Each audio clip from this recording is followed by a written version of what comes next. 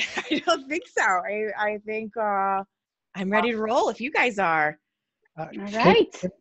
Kim, if you don't mind, if I can just jump in quickly, you'll need to record the meeting as I've switched the host controls to you. You got it?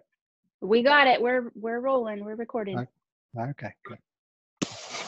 All right. We'll turn it over to you, Sarah. Take it away. Okay. All right. Let me just share my stuff here. Oh, that's not what we want to see. Okay. Let me move us. Okay. You guys, thanks so much for being here today. This is a big undertaking. Thank you so much to Love Gymnastics for having me here today. And thanks so much for everyone else for taking the time out of your day and out of this crazy time to think about how we can move forward with preschool gymnastics. And just for terminology's sake, I know different places have different terminologies for things. So I know often kinder gym is used. So I'm not quite sure if in the UK, if it's kinder gym or not, but I just want to be super clear. When I say preschool, I'm talking 0 to kindergarten age kiddos. So I wanted to start with that just so we're all on the same page. I'm Sarah Fennell-Cooper from Happy Gymnastics, and super happy to be here today. So I wanted to start today with sort of a disclaimer, because we're talking about how to bring preschool gymnastics back from being in a pandemic. So to say it's unprecedented is an understatement, and we all know this, right? So I wanted to say today I don't have all the answers for you, but my outcome, what I'm hoping the outcome is to get your wheels turning, to think about things in a different way, and maybe give you some ideas of how this can happen in your gym. So I don't have all the answers, but the great thing is we have options. There's always options, and this is definitely one of those times where it seems like overwhelming, but I promise you there's lots of options of how we can bring preschool back, and it's going to be okay. It's going to be awesome. Parents and kids are so excited to get back in the gym, and everything's going to be all right. So today we're going to talk about a specific strategy that I think holds the most promise for us. And then we're going to do a few ideas. A reminder, if you wouldn't mind just muting your thing, if that's all right. I will get this finished up. Okay, I'm just looking for the mute all button, and as soon as I find it, promise I will use it. Yeah, just go ahead and make sure that everyone's muting themselves. That's much better. Thanks, guys. There we go. Okay. So, but it's not a one-size-fits-all solution. So you're going to have to do sort of an audit and inventory of what your space looks like, what your staff is feeling like, and what kind of leadership you want to show up as to bring preschool back into your space and start it again. So I don't think at this point there's one size fits all. But that's a great thing too, right? There's always a ton of options. So let's do this. Let's talk about what preschool is going to look like. So, whoa, sorry. There we go. So phase 1, and this is a big phase, and it seems really silly, but you have to mourn what was. There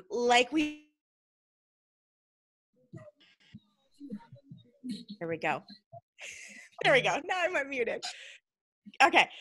So we have to mourn what was, right? And it's really hard because, I mean, I'm a business owner. You are all business owners. When it's your business, it's very personal, and you put your blood, sweat, and tears into your business and your preschool program. So it's hard to kind of put that aside and sort of lay that to rest. So today, the first phase we're going to talk about is being in gratitude for how your preschool program served you, but it's no longer serving you in that way, right? So we have to kind of mourn it. And we have to mourn it to make room. We have to lay that preschool program to rest to make room for what our new preschool program is going to look like. So we're going to be in gratitude for it, right? Thank you for how it served you, but it's not serving you anymore. We have to create something new, because the temptation is going to be, to look at what you had and try and shove it in this new box of social distancing and COVID-19 and cleaning all the time and all those things. And the reality is we're going to have to rethink everything. So instead of trying to recreate what you had, we're going to rethink how we can make this work in the new way of doing things.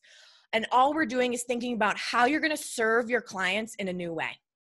That's all. We're just going to create the new system, right? And we're going to do like baby steps for that. Don't let that feel overwhelming to you. We're going to take the ideas that you used to use and the ideas that you had, and we're just going to create a new system and a new way of serving your preschool families. So, new system positives. Let's start with the positives, right? So this is sort of, I wanted to come at this as like a whole, like an industry whole, roughly here we are. Here are the positives. As compared to like nursery school or daycare, kids are with us for a really short time, right? Usually 45 to 50 minutes. So that's a positive. Our ratios are naturally under the current recommendations. So they're roughly 10-ish, groups of 10 right now. This is the end of May 2020, if you're watching this at a different time. But our ratios are naturally under what the recommendations are. So that's a positive. Just this week, and again, so fluid, we got to be super flexible. The CDC findings are that the surfaces are not as, they don't transmit as much as they originally thought. So again, super flexible. That may change, but right now that's a positive for us. And then the Aspen Institute, one of their recommendations is limiting, I'm going to try and move this. Sorry. Woo. Okay, just kidding. Oh, there we go. Limit your equipment to small groups at a time. And poof, we already have small groups, right? So that's great. So if you think about other sports, they are more challenged than we are, because we have a bunch of positives in our corner. Okay, challenges. So that's what we're going to spend the rest of the time talking about, our challenges for bringing preschool back. Challenge number one, excuse me. There's no model for this. No one's been here before. No one's done it. No one's tried it. This is both a positive and a negative. We get to rethink everything. Again, both a positive and a negative. Maybe this is stuff you haven't thought about in a long time, and it's great. It's going to be a refresh. 2, you are not for everyone right now. And we're going to talk about that in a little bit later. And then 3, this is the biggie. How do you socially distance in preschool classes, right? That is our biggest challenge as we come back. Ooh, there we go. All right, so you are not for everybody right now. And the great thing about this, oh my gosh, why isn't this moving? There we go. There we go. The great thing about this is that you never were. And no one's business is for everyone. Mine isn't, Kim's isn't, everybody's business is not for everybody in the whole world. You serve a specific group of parents. And this is true now more than ever because there's a spectrum of parents right now. The parents who think your measures are going to be over the top, right? Like, why are you cleaning all the time? Why do my kids have to do XYZ when they wash their hands or whatever? And all the way to parents who think your measures are not enough. And the thing I think we need to think about is that we're serving right now, like as you phase this back in, the parents who you're going to serve are going to skew to the left of this continuum of parents who are ready. They're like, oh yeah, sure, I'll do whatever, but I want them to come to gymnastics. So they're a little more liberal about how they're moving around the world right now. But the other thing to remember is that the parents on the right, you are not going to do enough for them right now. It doesn't exist for them, and that's A-okay. They will come back. They'll be back, I promise, but just not right now. So another thing to think about is keeping your online offerings even when you open your doors. I don't think they will compete against each other. They're another way for you to serve your preschool audience. The people who will want to be in the gym will come. The people who aren't ready won't. And that's A-okay. There we go. Okay. So let's talk about that. It's no surprise that young children aren't built to socially distance. And I hope you can giggle about that as much as I can. Because, right, if you've been around, all of you have taught or been around young children, of course they're not built to socially distance. Little kids are amazing and delightful and also gross, right? They like snot on each other and be close to each other and touch each other's everything, right? So they don't have the developmental capability, the spatial awareness or social emotional awareness to gauge whether they're 6 feet or 2 meters from another person. They just don't have it. So the new system that you have to rethink and create has to support them being socially distanced from each other, because they're not built to do it on their own. But they're also, if you think about it, they're not coming right into class and doing a cartwheel, right? They have to learn that. Your system is built to support them learning a cartwheel. Now we just have to rethink our system to support them socially distancing from each other as best they can and as best we can. So the way I think, like logistically, the best approach to this is what I'm calling the stick and switch. I used to call it like the stay and rotate, but it sounded really boring. And so yesterday I was like, well, how can we make this like zhuzhed up a little bit? Oh, let's call it like stick and switch. Okay. So this is how I like to teach. And this is how I recommend to teach preschool, is in a circuit style as best you can. So all the equipment's in a circle in regular times, or my kids have taken to calling the time before COVID, the before, which I think is a perfect way to sum it up. In the before, kids used to just rotate around in a flow that they determined, right? They would do one station, they do the panel mat station with the snake, and then move to the next one and the next one and the next one. And what has to change is we need more control, right? We need more control of their distance to each other. So I think the stick and switch approach does this. And what that means is you can set up the circuit, keeping in mind the distance of clumps of equipment or stations from each other. They stay on that station. So they stick on that station. And then the coach has like a switch song. So the coach has a switch song, I don't know, whatever it is. She can make it up. And that's when they switch to the next bit of equipment. So then you're able to shift and control their distance from each other a little bit more. So this is what I'm sort of approaching as the most likely scenario where it gives us the most control of having kids far from each other. Now, again, like no one's been in the gym, right? Including me. I've done this in the past with kindergartners for sure, no problem. 4s, like 4, 5s, no problem. 3Bs, this is going to take a while. This is going to be tricky. But I think you can do it. You're going to have incredible visuals to support this. So I talked to a gym owner last week that is going to do boxes around like different colored tape boxes. Like the panel mat station with the snake will be in the blue box. And then the green trapezoid with the shark on it, that'll be in the pink box. And then the next one will like have a different color box for each set of like each station. The other thing to think about is that usually if you take away these circles that are like quasi-distracting, and I apologize for that, I didn't know they would keep going. When in the before, when they used to flow through, we used to have stations that are like, see those hearts and that circle right there on the right, that are sort of pass-through stations that are like a line to get them from one place to the other. We can't really have those anymore because that's not engaging enough to do over and over and over again for a minute and a half for 2 minutes. So sort of rethinking how we're structuring things to support these guys and your coaches. Okay. So other things to think about. I've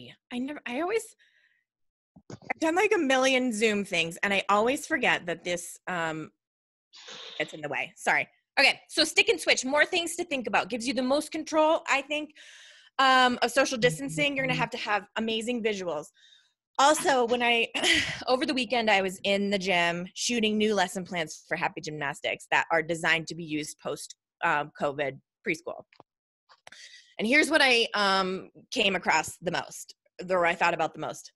No spotting is going to be a challenge. So I designed all the lesson plans to have no spotting for the coaches because of that distance piece.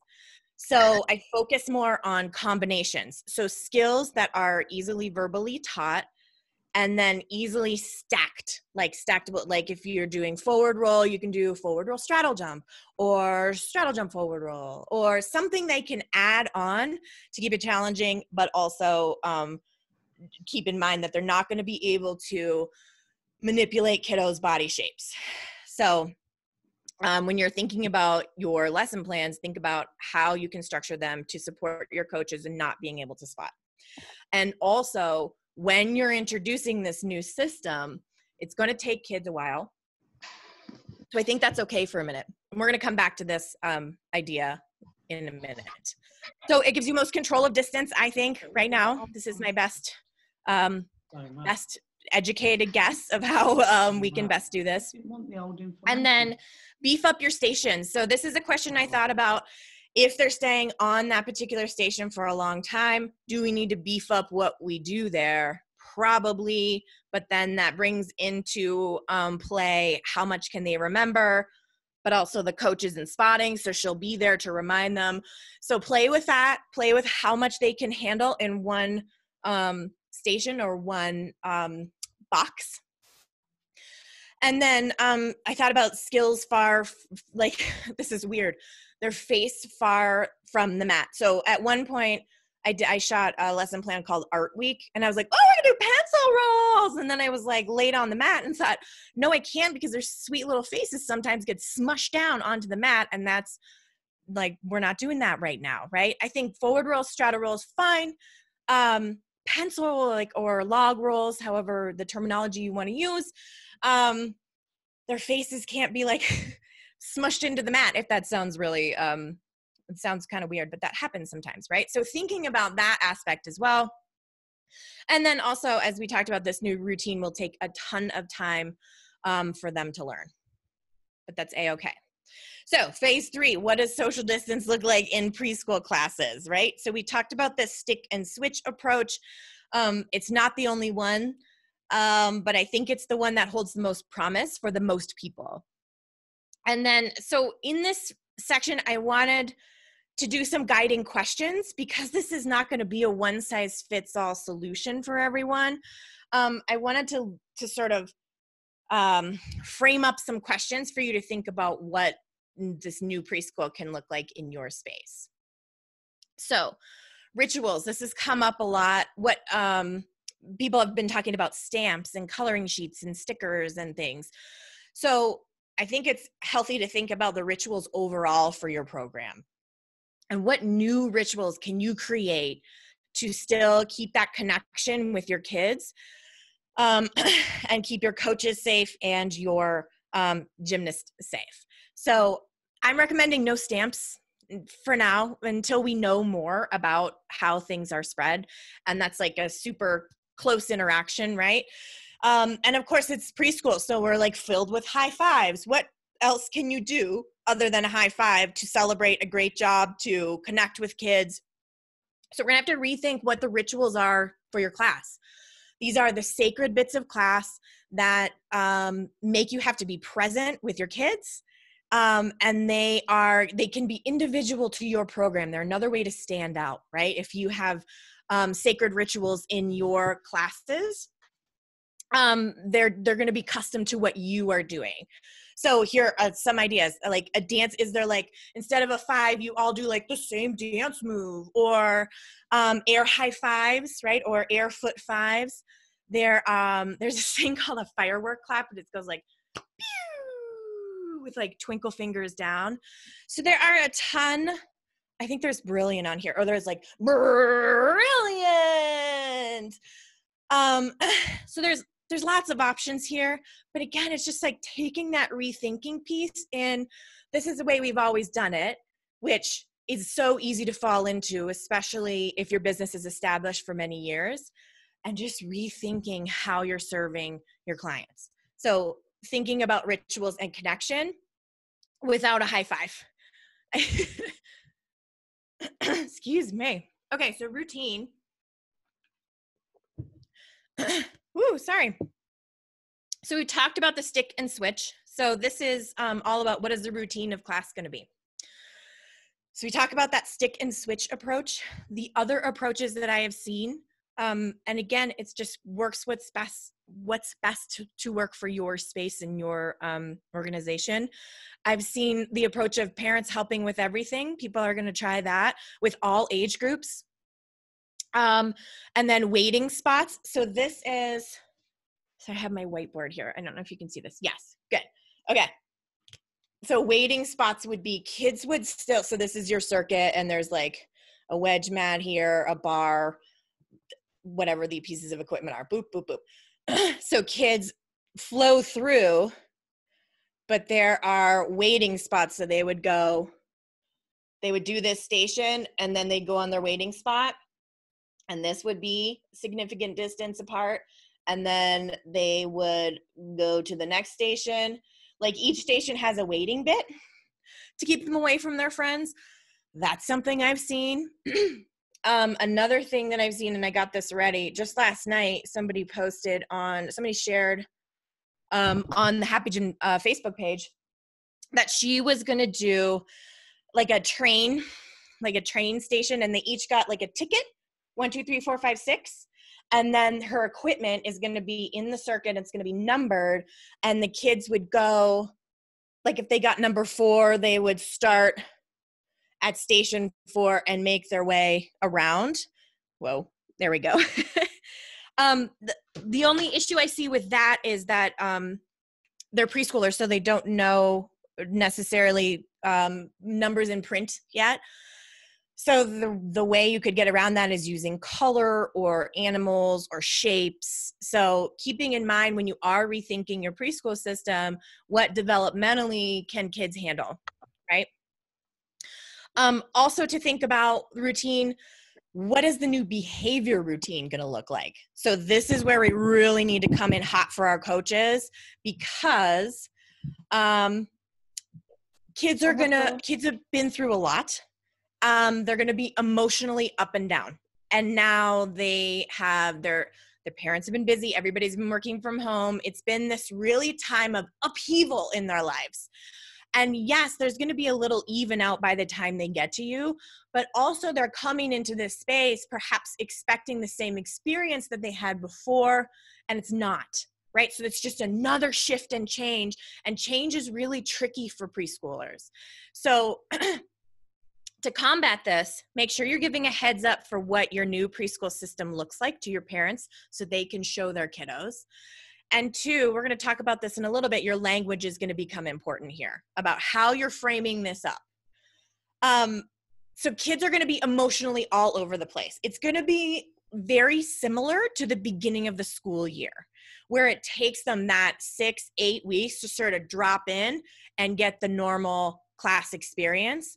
And I think even kids who you think usually are sort of pretty even keeled, they're going to be up and down too. So behaviors are going to be spiking. So when you're thinking of routine, consider having a behavior routine. So like, what's a coach supposed to do if their kiddo sprints across the gym, right? We've all had a runner. It's terrifying. What do they do, right? In social distance time. So creating that behavior routine in advance so coaches can have that in their back pocket and to be able to bust it out when they need it. So language, right? We just talked about this a little bit. Language is going to become really important. I've seen a couple of posts of concern about what is preschool going to look like? Are we going to be cleaning all the time? That's not how we want to show kids. Like, it's going to scare kids with face masks. It's going to scare kids to be cleaning all the time. Are they going to think, they're going to think their friends are dirty and they're going to be confused. So all of these things are coming up. And the reality is, this is the new way we're going to have to do things. So it's all in the way that you frame it. So if you come at it like, yeah, put on your face mask, right? It's all in the way you present it. Of course, the kids are going to be like, I guess I got to put on my face mask, or she's going to be wearing a face mask the whole time. The studies and the very little research that I was able to find from an organization called 0 to 3, they're advocates for early childhood and infants. They found that, so childcare have already been back, right? And their staff was wearing masks, and they said it's shockingly not been a factor for their students. So it's all in how you present what this is. So instead of saying like, we're going to change everything now, everything's totally different, guys, we're going to say something like, we got this new way of doing things. It's really exciting. You want to honor what it is, right? Sometimes this can feel a little weird and a little scary coming back to gymnastics, but this is going to be really great because it's a new way to do things. And I know you guys are ready. So having that sing-songy switch song, you can call your little stick and switch, like stay on your island, stay on your cloud, stay on your bubble. A woman in our membership group is calling the hand sanitizer like magic wash. So they got to magic wash their hands. Like, that's more engaging than like, we got to sanitize our hands, right? So think about that language piece of things when you are rethinking what this is going to look like in your space. Okay. And then the big 3 gym rules. So I like to teach, there are 3, the big 3 gym rules. And these are like parent taught through however many teen kids you have. You can use them gym wide because everything that we do in the gym fits under one of these big 3 rules. And instead of having a laundry list of like, we don't run away from our coach and we keep the chalk in the chalk bucket and we like do all these things, you can file it under one of these 3 things. 3 things are super digestible for preschoolers. And if you keep them consistent all the way through your programming, then it's not going to be, you're not going to have to reteach this in your rec or your team program. So number 1 is I can follow my coach's directions. 2, I can stay with my coach in the gym. 3, I can keep myself and my crew safe. So these were true before, and they're true now. Right? They're just going to look a little bit different. So I can follow my coach's directions. That means just staying on your bubble and then switching when you hear the switch song. Or I can stay with my coach in the gym, means we're close but not together and touching. I can keep myself and my crew safe. One of the ways to do that is to make sure my hands are clean and I keep myself to myself. So taking these 3, the big 3 gym rules and modifying them of what they mean is a great way to like add some consistency to the program. Okay, so let's talk about coach relationships with parents. I'm a huge proponent of PTT, or parent talk time, after class. Parent talk time is important because it's the bridge between what happens in the gym and what parents know, right? If that bridge is broken, if that time isn't happening, parents have no idea what's happening in the gym. So after class, it's super important for the coach to communicate what they taught, what the theme was, what the intention was, and then connect with each gymnast as she gets connected with her parent. So what is this going to look like? I've talked to people there. Drop off and pickup is perhaps going to look a lot different. A lot of people are doing drive-by drop off and pickup. So what could parent talk time look like? This can be done. I talked to a woman last week who was doing drive-by pickup. So her office staff was going to help her, but everything was outside. Like, parents were not coming in the gym. She got closed circuit television so they could watch on their phone. but she was not going to allow them in the gym for pickup or drop off. So we talked about having a whiteboard that maybe she could write her parent talk time, or if parents were sort of congregated but not close to each other, they're in the same area but not close, socially distanced, they're going to have to use those big yelling coach voices and communicate what their magic intention was for this lesson. And the reason I wanted to bring this up is because oh my gosh, I'm so sorry, guys. Is because connection and relationships with parents are going to become so important. They were important before, but they are so much more important now.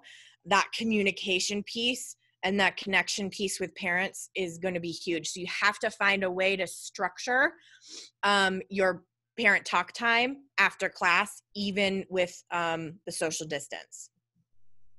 Oh, another suggestion here is having signs on the wall if your lobby is big enough, and having like the 4 or 5 class parents meet here, everything's socially distanced. So at least the coaches have an area that they're going to go to make their class announcements. Okay, so when you're thinking about actual class and your lesson planning for class, it's huge to not forget we have to set your intention. Even though you have all these challenges and all these constraints of what can and cannot be right now, I think the thing to remember is you can't forget the intention of forward progress of skills. We can't let the challenges dictate that we're no longer teaching like valuable gymnastic skills. It still has to be focused on how can these kids make progress. And the intention for the first 6 weeks of your new preschool system can be the kids learning the system. That's A-okay. And then after that, we got to keep beefing things up. How will you make sure your preschool gymnasts are still making forward progress in their skills? We still need to make sure the intention is really set up. So when you are thinking about this is what came up for me when I was shooting on the weekend for the stick and switch. And as I was planning with this intention of how are they still going to make forward progress on their skills. So I want to point out that, so this is, I'm just like spilling the tea on all these theme weeks. This is mac and cheese week. And I put a circle around it as a way, as a visual like example of this is one bubble that you can stay in, stick on, and then switch to the next one. So skills friendly to verbal teaching. Remember, we have to set our coaches up to win. They're going to need more support on that. And then 2 visuals for where to stand and stay. So again, this is way more important even than it was before. This is best practice anyway, but this is critical now. You have to have concrete visuals for where to stand and stay.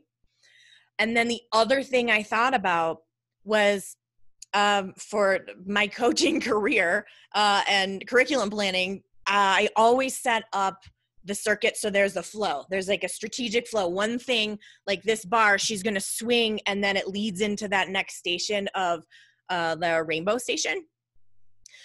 So what I did on the lesson plans that I shot for post-COVID was strategically place equipment so there's no flow. So she maybe would have been going the other way. And it doesn't naturally lead them to the next place. So they kind of get the picture of, oh, I forgot I'm supposed to stay on my station. Right. I forgot about that. I'm supposed to stick here for a little bit. Like it doesn't naturally let them know where to go next, if that makes sense. Okay, plan for the magic. So this is a biggie because this is what makes preschool, right? The magic bit of it. We start with our skills, your focus skills, and then sprinkle that magic on top, which makes preschool so amazing. So thinking about how will we keep things magical and engaging with this new stick and switch strategy or whatever new strategy you're going to implement. And I found myself having mini temper tantrums about not being able to use props as much as I normally want because there's such amazing visual cues and enhance the learning and the experience for your preschool gymnast so much. But the bottom line is we're limited, right? We can't use as many props right now as we normally have. And when I say props, I mean like little, for lack of a better term, toys, or I like to call them like learning enhancement, learning supports for preschool. So we can't use plush props. I would not, and anything that you cannot wipe down and or wash every single night, don't use it. Just like table it for now. And because we're taking away that support, your stories are going to become more important, because there's a lack of visual support on what to do. Because when you have, say, like a balance beam with nothing on it, but then you have a balance beam with bears all the way across, they remember, oh, I'm like tiptoeing across the sleeping bears. But because we can't use our bears right now, the stories that you create around your stations are going to become so much more important. So if you have a beam with nothing on it, which I wouldn't recommend, but might be the reality, you have to create some sort of story of how they're moving their body. Maybe this is like the penguin beam and it's really cold, so we're moving like a penguin across it. So those quick little stories that are going to trigger, oh yeah, this is the penguin beam. So we don't have those visuals, so we have to create a story around it. And stories are quick. They got to be fast. They're not like lengthy tales. They're just like quick little stories. Okay, also I found colors are going to be more important. So I think you should still use some props very strategically, very sanitizable, if that's a word, props, and then color becomes so much more important. So for Mac and Cheese Week, it was all orange, right? And we all have the poly circles that are super easy to wipe off. So I used those. Having the color as an enhancement, as a learning tool is going to be really helpful. Also, skills that make again, got to rethink everything. Skills that make kids go over the props and not handle them with their hands often.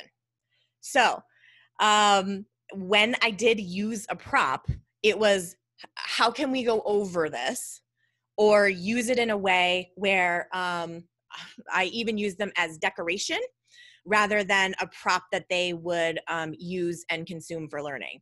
So I used a lot of like tinsel on this edge of bars. So they're not touching it, but it's there to create that magical experience for your preschoolers.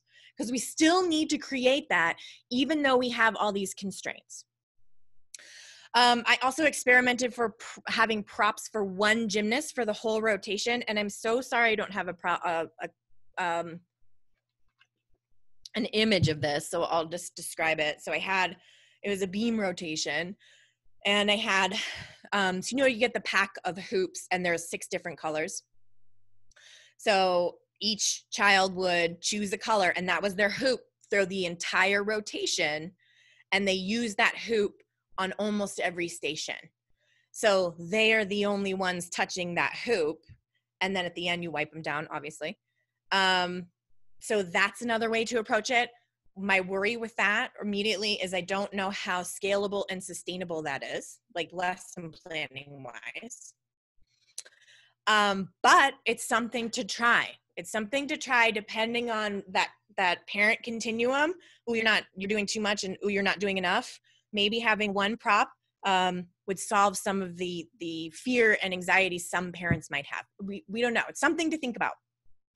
And then I also thought, okay, so we are decreasing this sense, the visual sense. So let's increase another sense, which is sound. So I hid bells in a lot of places.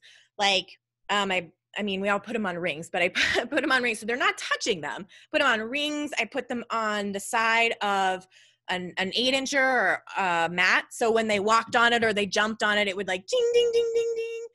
And I made it part of the lesson plan. So think about how using sound, even sounds from their own mouth, of like if they're jumping across a beam, they're maybe making a bunny sound. Or on Mac and Cheese Week, it's all about like straddle and snap together.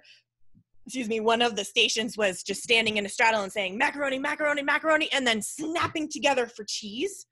So using that sound, because we've eliminated another sense, using sound might be an option to increase the engagement and that creating that magical experience for your preschoolers. So creating your crew. This is creating a little mini community within your preschool classes. Your coaches are going to need a ton of support here. So how will your coaches connect with gymnasts? This is a big question. So this is done mostly in warm-up and in closing circle. So that begs the question, what is warm-up gonna look like? I think warm-up is going to be the easiest bit, arguably, because I think you can really rely heavily on music and just having more distance between your opening circle. So instead of the kids sitting right next to each other, they're sitting farther apart, right? I think it's to me the most like doable, immediate way to socially distance. But it begs the question, how are your coaches going to connect with their gymnasts? If you can't physically connect in a high five, how are they going to talk to them? Is the what opportunities are you going to create in your lesson plan? Because we've taken away that spotting station where they're physically close to each other, the coach is teaching and manipulating their body shapes. That's a big connection piece.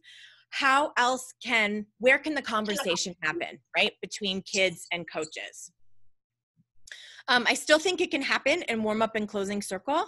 It's just the way it's gonna look is a little bit different. Also, when you're thinking about closing circle, I like to do a song that includes everybody's name, individual connection, and a whole group connection where you say the name of the class. To sort of solidify that this is their crew, this is their community where they belong. So what is that gonna look like? There's a ton of options here, like creativity out the wazoo. I have to say, I don't think I'm alone in this. The coaches have stepped up during this pandemic. They are not afraid of technology. They all jumped in and were like, yeah, I can do an online class, no big deal. Yeah, let me run the Instagram for a while. They have been amazing. So look at your coaches that have stepped up, shown up, showed you their creativity, and ask them how to solve these problems. Get their input. What do they want closing circle to look like? Because their brain is not going to be as taxed as business owner brain, program director brain, right? Because we're solving all these problems at like such a high level. The coaches are like freedom for creativity because all they're thinking about is class. So tap into your coaches as a resource here. All right, so speaking of coaches, kid-focused teaching is the next bit. How will you support your coaches in the new style of teaching? And what I mean by that is this pitfall. This is like, so one of the things we talk a lot about in the membership group is teaching versus supervising. And this is a tricky bit for a lot of program directors and gym owners. How do you get coaches to teach rather than supervise? And what we're setting up begs for supervision, doesn't it? Right? So we're having to say, oh yeah, all that stuff that I told you before, we're going to change it a little bit because they are going to need supervision to make sure they're staying socially distanced and learning the new system of stick and switch if that's what you choose to do. So there is going to be a heavier emphasis on supervising for the first few weeks of class. However, and this is a big however, remember we're still, after they get used to the system, we're still focusing on forward progress for your gymnasts. And in order to have forward progress, you still need to be teaching. So I think we need to call this something else. It's like some sort of hybrid between, yes, you need to be monitoring social distance and also teaching. It's going to be tricky. In one lesson plan, so in a circuit, I usually have one spotting station, and that's where the coach spends most of her time. The rest of the stations are designed to be independent or almost independent.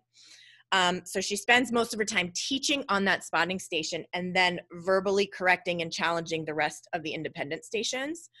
So this time I was like, okay, we're not doing spotting. What else can this look like? So I had a handstand station, socially distanced. She's working with one kiddo at a time, verbally teaching and showing physically with her own coach body, handstands, right? Like donkey kick handstands.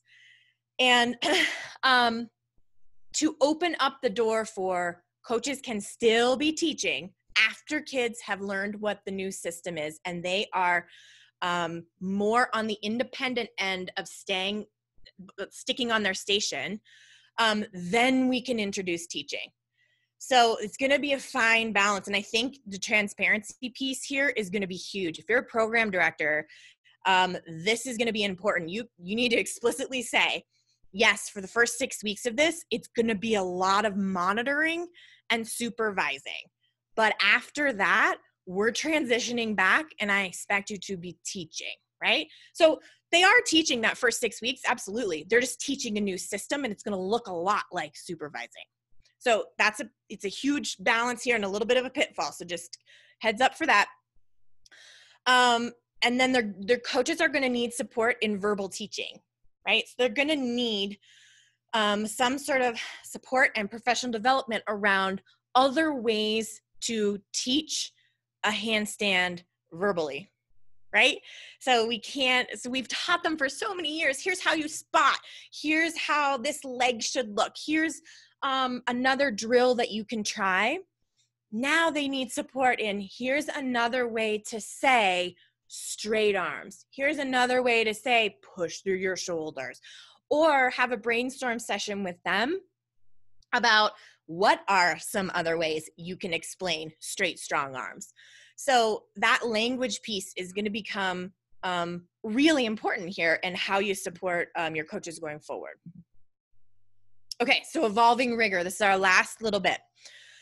How will we help coaches keep the stations rigorous without spotting?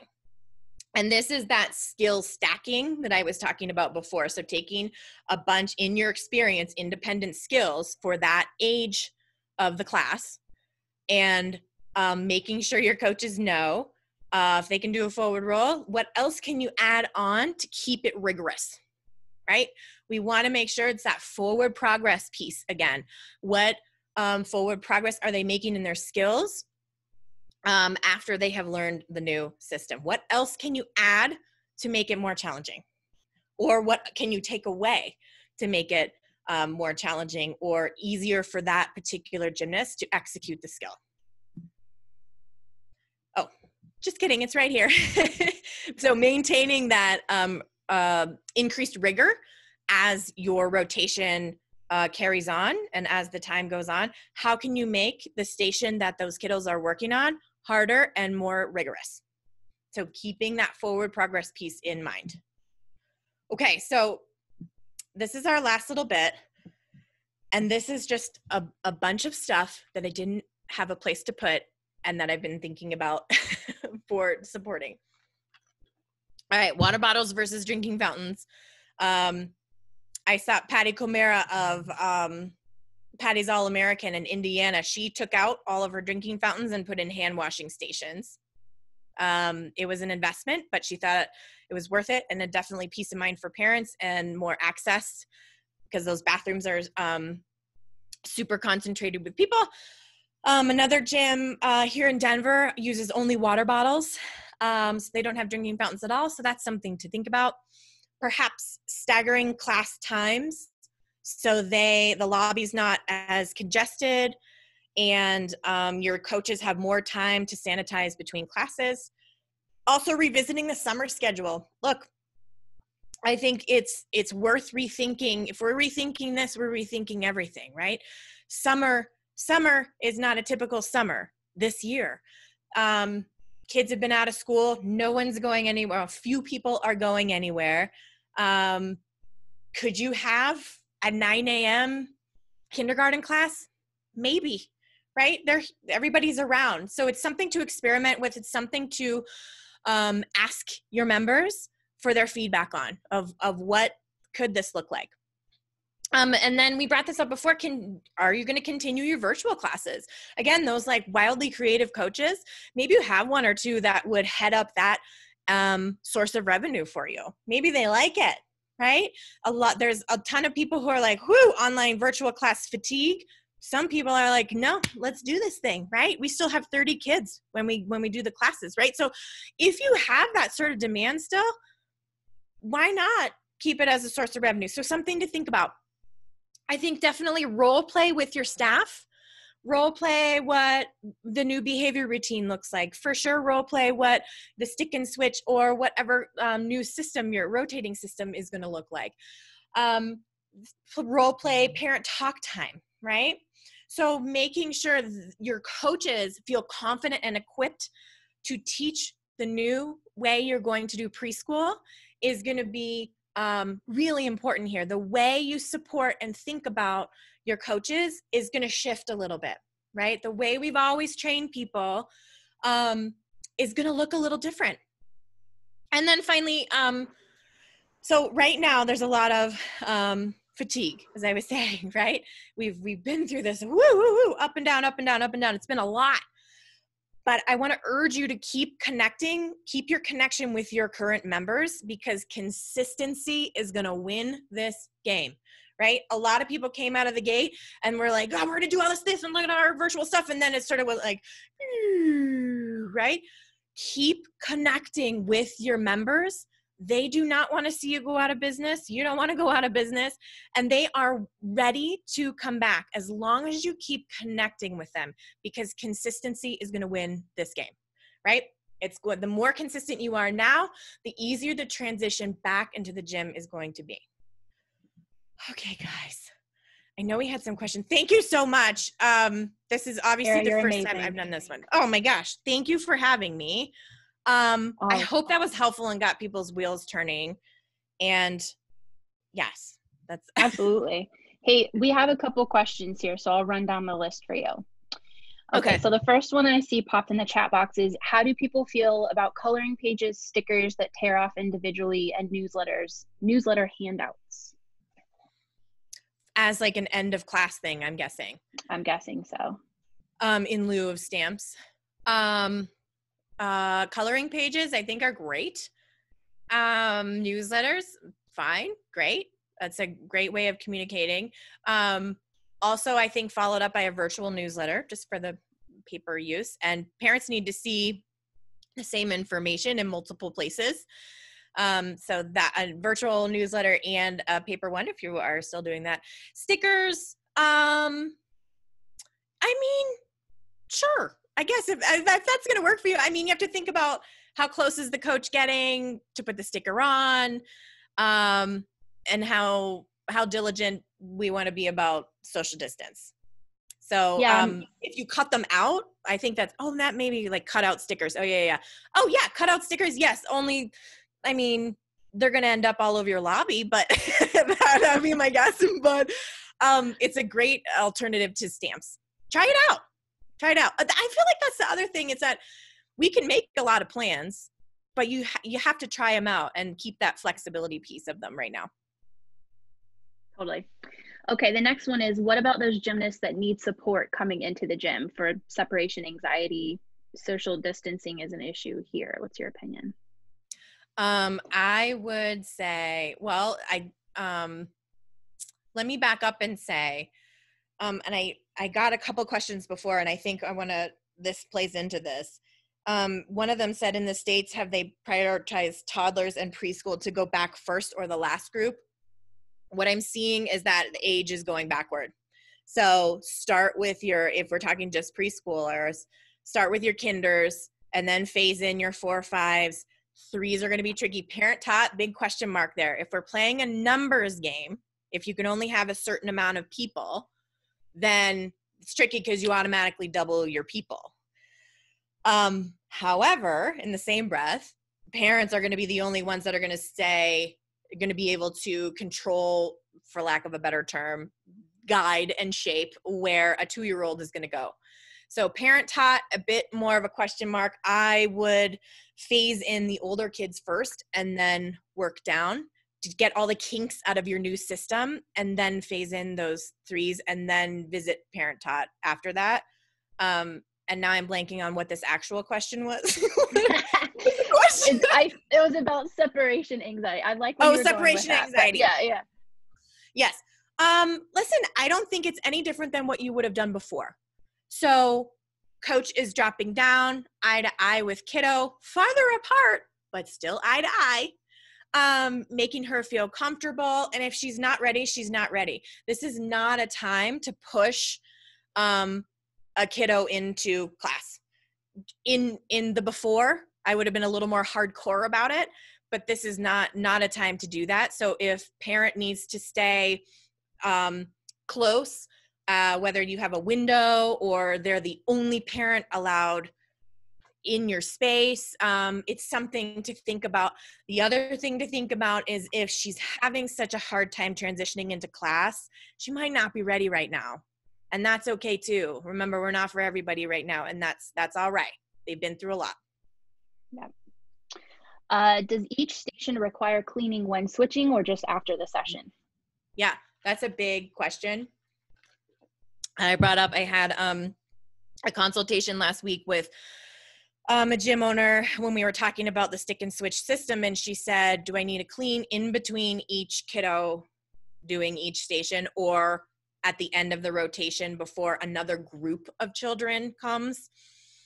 And it's obviously ultimately going to be up to you.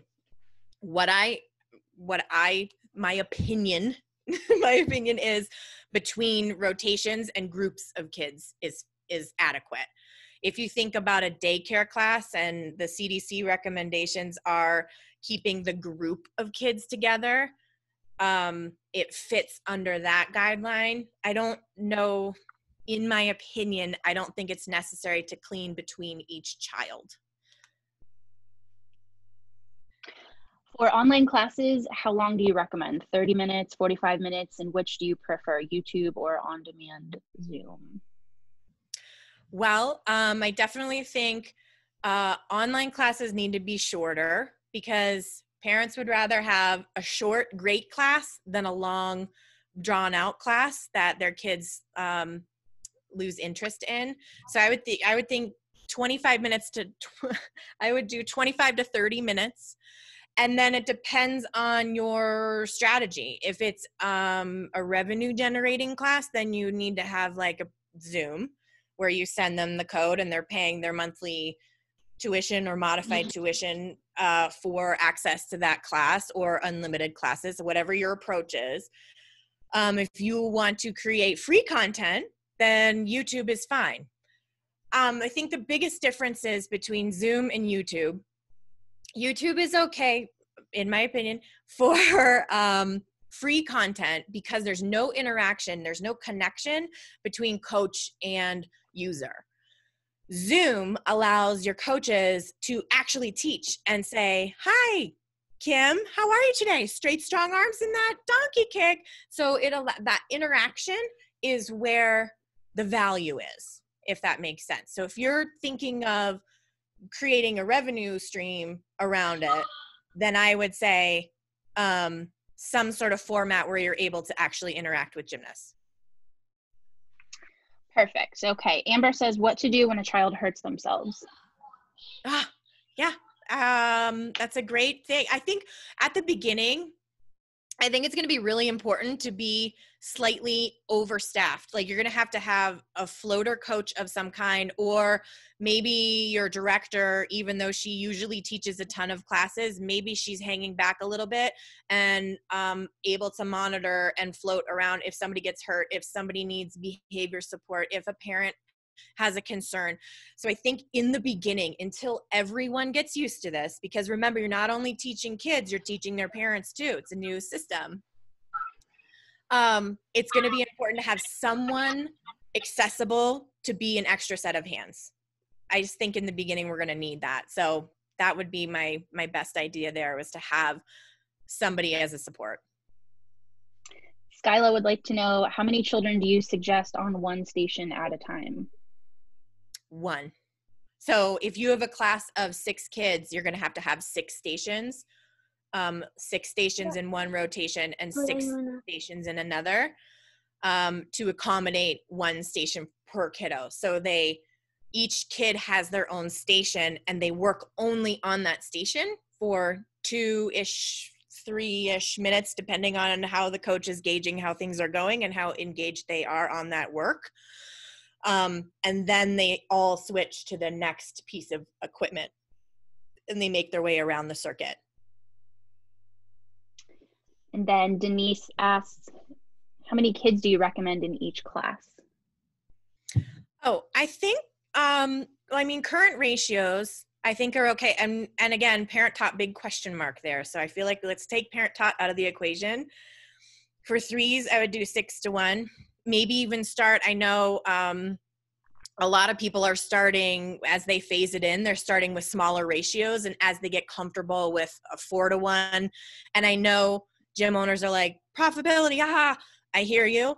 But it's going to be easier to phase it in slowly than it is starting like right off the bang, like right off the bat with everybody, all full classes all the time. You have to think of this as a phase in, like anything else that we're doing. Start it slow, see how it's going, and then scale it to where you were before. So make sure it scales before you scale it. Because I think it's tempting to be like, throw open the doors and be like, everybody come, right? Because you're like, we miss those like chubby toes on the beam and all these things. But starting off slowly, I think, is the better bet. So even if your ratio for 3s is 6-1, maybe your 4s is 7, 8-ish to 1. Maybe you started off at 4 and 5, something like that. So it's, again, like something to rethink of how this is going to phase in. Okay, and then last one, how do you clean wooden bars? Any ideas for that? Oh, yeah. I forgot to bring that up. When I was lesson planning, I stayed away from bars somewhat. So instead of having like, a lot of people have like 3 or 4 sets of bars in a row.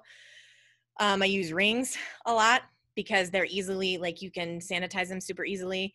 Chalk on a bar, I don't know. I'm not a great expert in that. That would be something to ask a gym owner. Is not my area of expertise.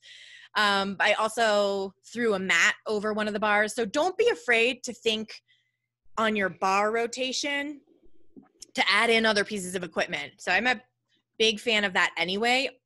Every rotation should hit every piece of equipment, vault, bars, beam, floor.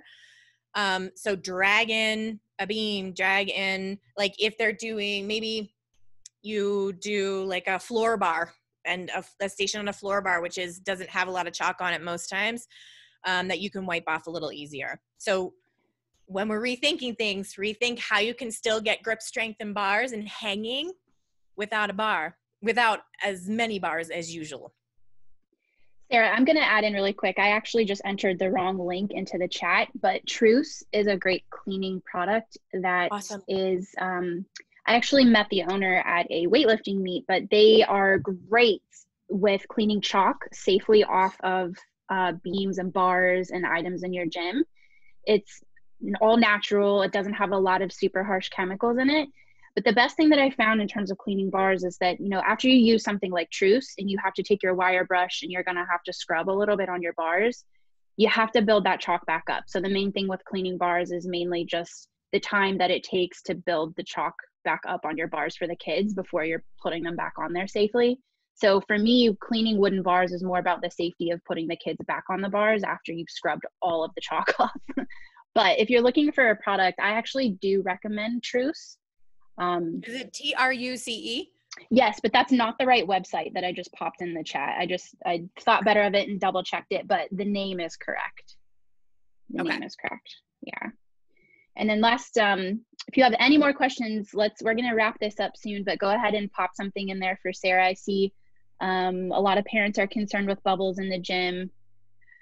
Crossing over, any suggestions on a replacement for bubbles? Like we're talking actual blowing bubbles, right?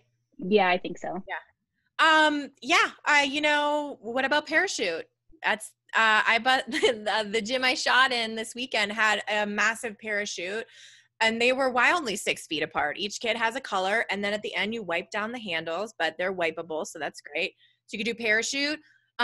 Music, utilizing music more, I think will be handy, because they can still dance if you give them like a visual, like a taped square or a chalk circle, whatever you want it to be. We stay in our circle and we dance and follow directions and let loose a little bit. I think there's a ton of other things that you can do other than bubbles. Yeah. Okay.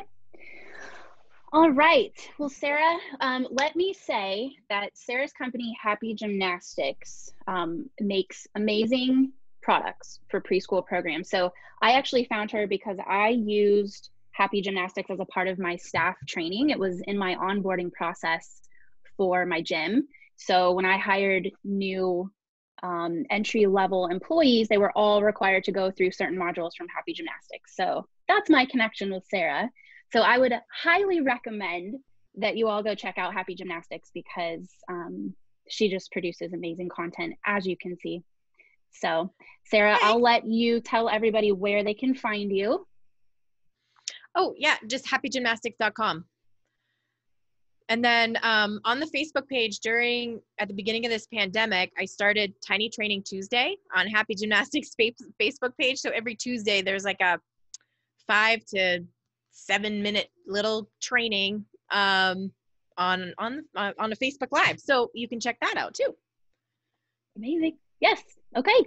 So any follow-up questions, please go ahead and post in the Love Gymnastics Facebook group. We will make sure that we get some PDFs from today's presentation posted in there for you. And yeah, thanks so much, Sarah. We'll go ahead and sign off. Awesome. Thanks for having me, you guys. You can do this. It's going to be awesome. I can't wait to see what this is going to look like in your space. So thank you for being here. Perfect. Thanks, Kim. Bye, Sarah. Bye, everybody. Bye. Talk to you soon. Bye-bye.